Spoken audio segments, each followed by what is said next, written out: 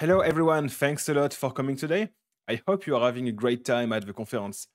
I couldn't make it to Valencia today, so what you're going to see next is a version of this talk that I recorded a couple of weeks ago just for you.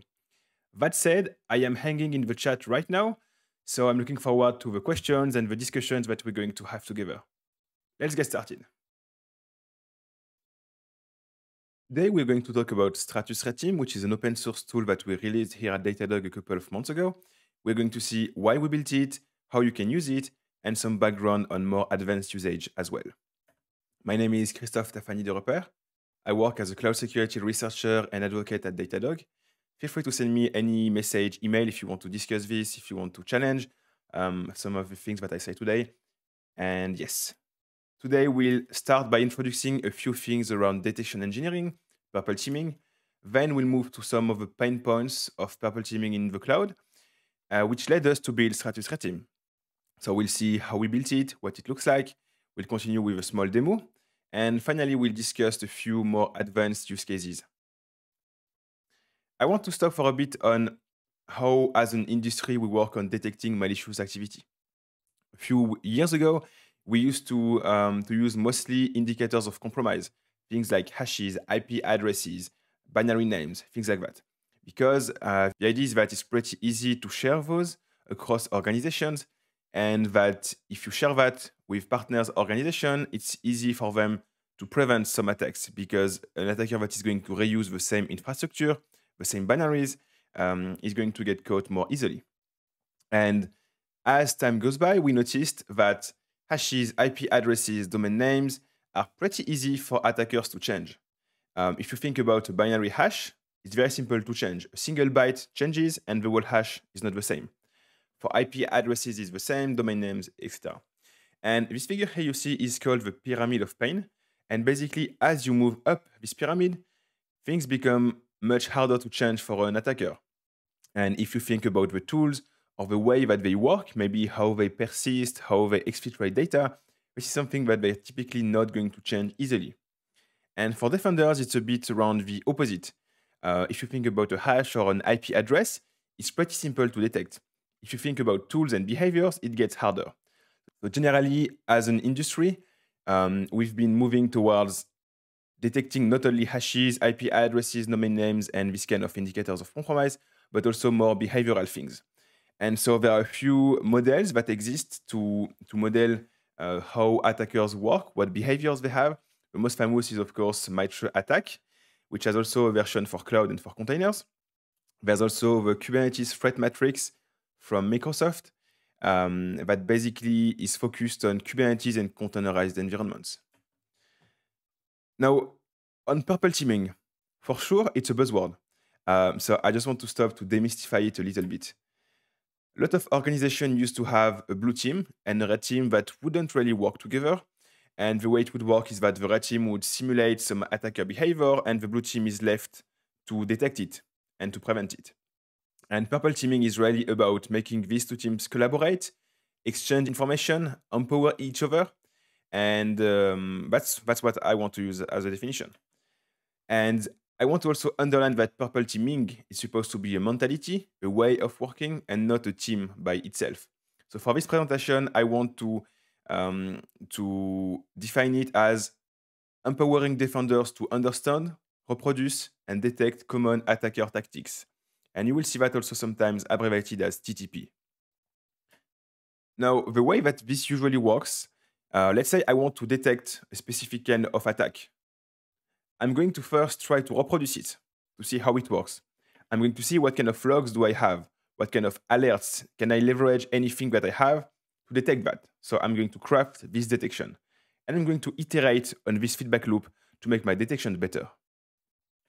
And the main issue that we see is that reproducing the attacks is pretty hard in the context of cloud environments. If we take an example, let's say that we want to detect when VPC flow logs are removed. VPC flow logs is a construct in AWS where you can have some net flow data on your network traffic. So it's pretty interesting for an attacker to try to remove that so that they can cover their tracks.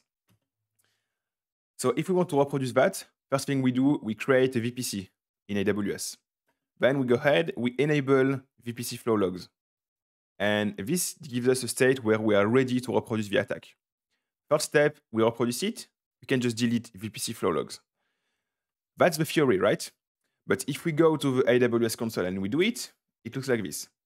We create a VPC, we give it a name, an IP range.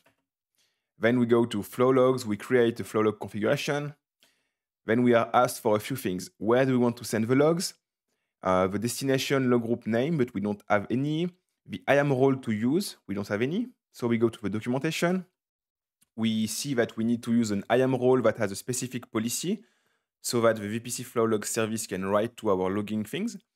Okay, then we see that we need to attach a trust policy to the role that allows the VPC flow logs configuration to assume it. And at this point, we are not really doing what we wanted anymore. And in the end, what we notice is that we spend a lot of times setting up the right cloud infrastructure, configuring things, and actually very little time testing our threat detection. So that's an issue because it means it's hard to iterate on this cycle. It's hard to reproduce the attack techniques. It's hard to make sure that you can clean up everything you need. So that's really around these two challenges that we build Stratus Threat Team. First one being, how do we handle complex testing prerequisites in AWS, in Kubernetes? And second one is, as an industry, we have to be very honest that the cloud and containers are still a pretty new topic. So we don't have a lot of good data on incidents in the wild. So for defenders, it's hard to say what to prioritize. And this brings us to Stratus Threat Team. And I like to say that Stratus Threat Team is something that allows you to help with purple teaming in the cloud. Stratus Threat Team, first, it has a very nice logo. It's an open source project that I like to pitch as Atomic Red Team for the cloud. Atomic Red Team is a project by Red Canary, which is focused on endpoints. And it allows you to reproduce some common attack techniques very easily. And we try to build the same for the cloud. It's written in Go, so it's a single binary that you can download through Homebrew or directly from GitHub and run without installing anything else. It's packaged with a few cloud attack that comes with the binary, and currently it supports AWS and Kubernetes. The first question that we had when building it was, what kind of attack techniques do we want to package? And the philosophy, what we ended up is two things. First, we want all the attack techniques to be as code.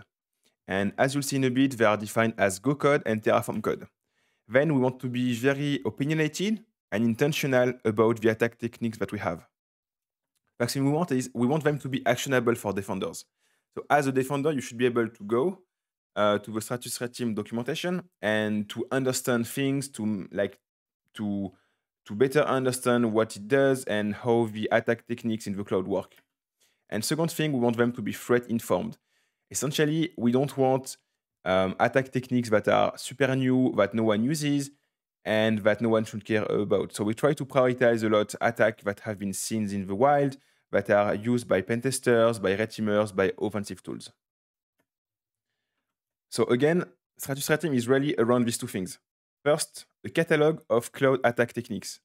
And in some sense, it's similar to Maestro attack, except that we are not scared about going very deep and being very specific to a single cloud provider like AWS, whereas Maestro attack is more trying to get like the common ground and not trying to be too specific to a single service. And second thing is to have an easy way to reproduce the attack techniques in a live environment. So typically it's going to work like this.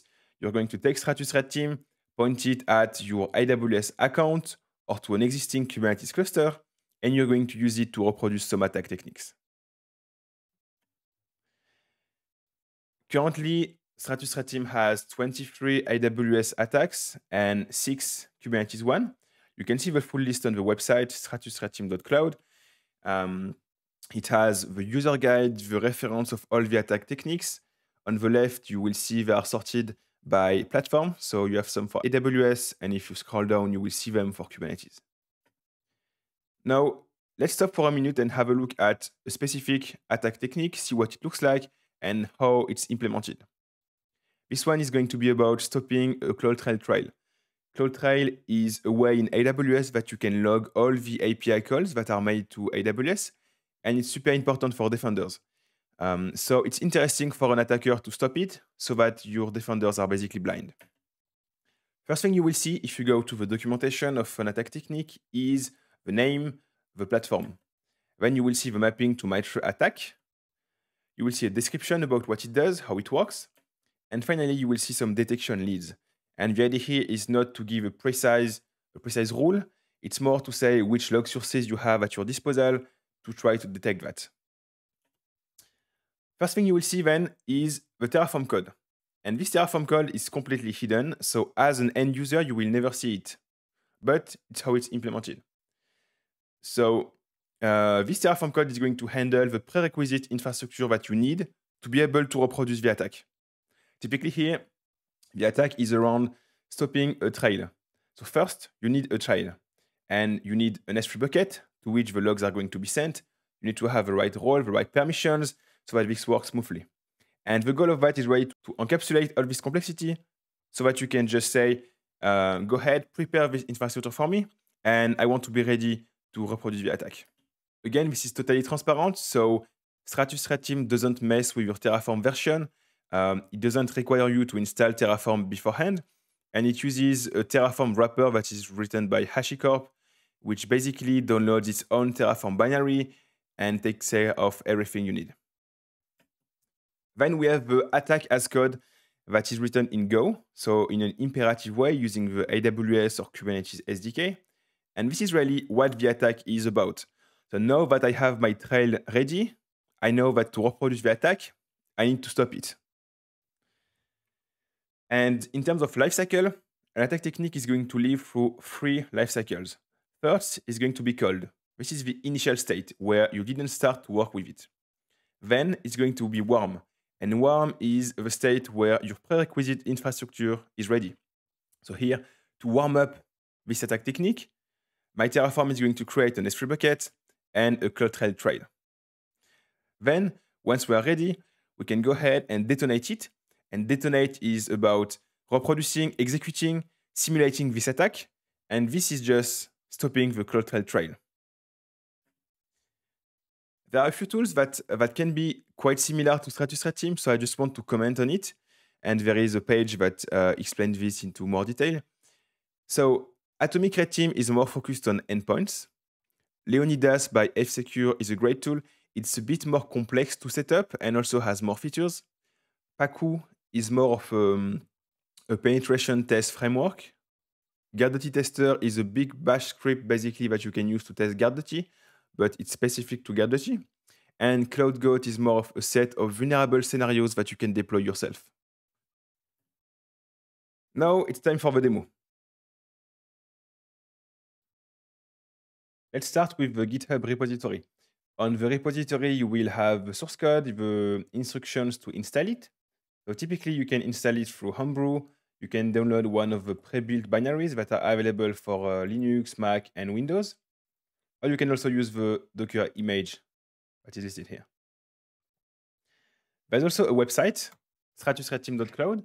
And if you go there, you will see that you have a user guide, you have frequently asked questions around the permissions that you need, how it works with its state, how can you package your own attack technique, and some questions around the design choices. Then there is the comparison with other tools that is a bit more detailed than what we did in the slides, a guide on how to contribute. And in the user guide, you will find some installation instructions, some examples, some walkthrough on how to use it with AWS, which is just quite simple, as we'll see in a bit, and some references around the commands, as well as a troubleshooting guide and some more information on how to use it programmatically. And we'll see that in a bit. Now, the interesting part is around the attack techniques reference. So if you go there, you will see first the listing of all the attack techniques that we have for AWS, for Kubernetes. You have some more background on the philosophy of what we expect from all these attack techniques. So we want them to be granular, we want them to emulate actual attacker activity, and we want them to be self-sufficient, meaning that we should be able to reuse any of these attack techniques without making any assumptions around the state of your AWS account or Kubernetes cluster. If you click on one of the supported platforms, AWS or Kubernetes, you will have a listing that is organized around MITRE attack tactics. So we have credential access, defense evasion, discovery, execution, exfiltration, persistence, privilege escalation. And if we select one of the attack techniques, let's say we want to have the one that exfiltrates an Amazon machine image.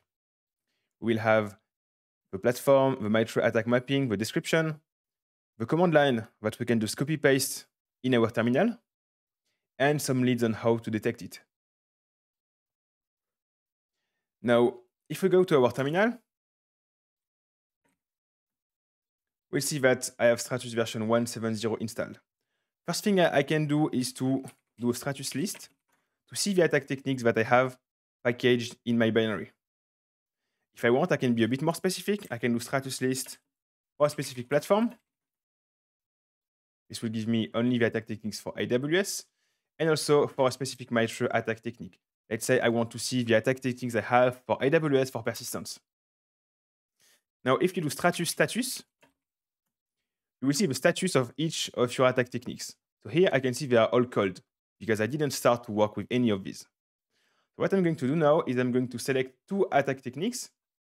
So this one, exfiltration of an AMI, and I'm going to warm it up.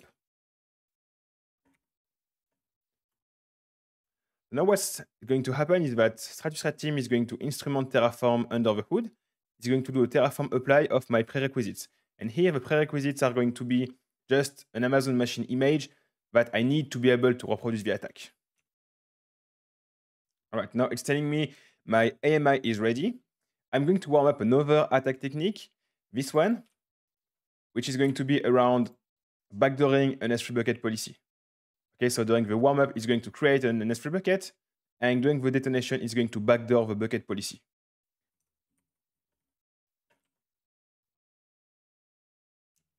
I see that it has created my S3 bucket, and if I do a Stratus status, I will see that these two attack techniques are now warm. So it considers that they are ready to be used. They are ready to be detonated. If I go to my AWS console and I look at my list of Amazon machine images, I will see that now I have an AMI created by Stratus Red Team. Similarly, for my S3 bucket, if I go there and I search for them, I will see I have one bucket created by Stratus Red Team. Now we'll go ahead and we do, instead of the warm-up, we're going to do the detonation. We'll do Stratus detonate, and it's going to tell me, okay, I have backdoored your bucket policy. Similarly, for the other one, we're going to detonate this one. And it's going to exfiltrate my AMI by sharing it with an external account. So again, if now I do a Stratus status, I will see that my two attack techniques are detonated. And if I go back to my AWS console, if I go to my Amazon machine image, and I look at the permissions, so I need to refresh it first, I will see that it has been shared with an external AWS account ID, which is the simulation of my attack technique. If I go to my S3 bucket and I look at the bucket policy, I see that it has been backdoored to allow the access from an external AWS account as well. And now to clean up all this infrastructure, I just need to do Stratus detonate of these two things. Sorry, Stratus clean of this guy and this guy. And now I see that the attack techniques are cold. So I am confident that I don't have any infrastructure left in my AWS account.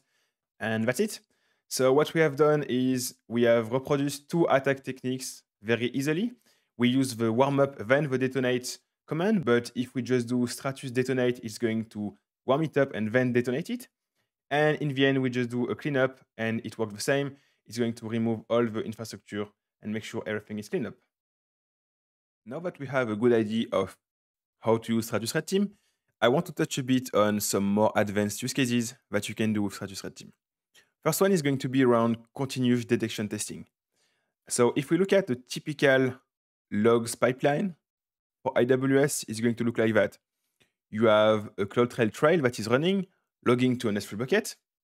You have something that is going to forward your logs to a logs management solution, to a CIEM. The logs are going to be parsed. Your detection rules are going to run on these parsed logs, and you're going to get some alerts. The issue with that is that it's pretty sure that at some point something is going to break. Maybe your trail is not going to log anymore. Maybe the permissions on the S3 bucket are going to be messed up, etc., etc. So how can we test that? And the idea is to consider all of this as a black box, to poke from one end using Stratus Red Team, and from the other side, try to use the API of your CM, of your logs management solution, to confirm that an alert is created. And we can do that using the programmatic interface of Stratus Red Team. Basically, you can use Stratus Red Team as a Go library. So if you do go get github.com, Datadog, Stratus Red Team, you can use it from your code. And there is some automatically generated Go documentation as well. So it looks like that. Basically, you are going to say, get the instance of Stratus, get the attack technique that is called AWS something. Then you can say, at the end of my code, I want to make sure it's going to be cleaned up automatically. You warm it up. Finally, you can detonate it. So it's basically the same as we did in the demo, except that we can do it programmatically as well. And once we have that, we can basically poke from one end, so detonate the attack technique programmatically. Stratus Red Team is going to inject a unique identifier in the user agent, and then we can go ahead and look in our CM if we have an alert for what we expect that corresponds to the logs with the same unique identifier. So typically in CloudTrail, you're going to be able to see the user agent, and this allows us to correlate this specific run of Stratus Red Team with the alert that we get. And once we confirm the alert is there, we are happy because we know that we triggered an attack, a real one, and that we have the alert that we expect. It's going to look like that typically. So you detonate the attack technique, you query the security alerts of your CM, of your logs management solution. And once you have it, so typically it's going to take a few seconds for Kubernetes. It's going to take more around 5 to 10 minutes for CloudTrail. You're going to see the alert. You can mark it as read, you can archive it, you can close it. And at this point, you're happy because you confirm that this is working end-to-end. What's nice with it is that you can run inside a continuous integration. You can run that on a nightly basis. And you can have some kind of dashboard where you say, today I tested these attack techniques. They worked, they didn't work. You can have some alerts based on that. So I think it's a nice way to make sure that your most important attack techniques are being detected as you expect and to be alerted when it's not the case. To conclude, around what's next. So first thing is that we want to add some additional attack techniques for AWS, for Kubernetes. We want to add support for Azure and possibly for GCP. And finally, we are super eager to hear about the community in terms of what attack techniques we should add. So typically things that you can see in the wild or things that you see used by red teams, by pen testers, by tooling. So the best ways to contribute is to open an issue on the repository and to propose the attack technique, and then we will work on implementing that. So thanks a lot. I'm super happy that you showed up today. I'm hanging out in the chat to answer any questions, to discuss anything. So feel free to ask questions and go ahead and visit the website, the repository, and feel free to send me a message if you want to discuss anything. Thanks a lot and have a great day.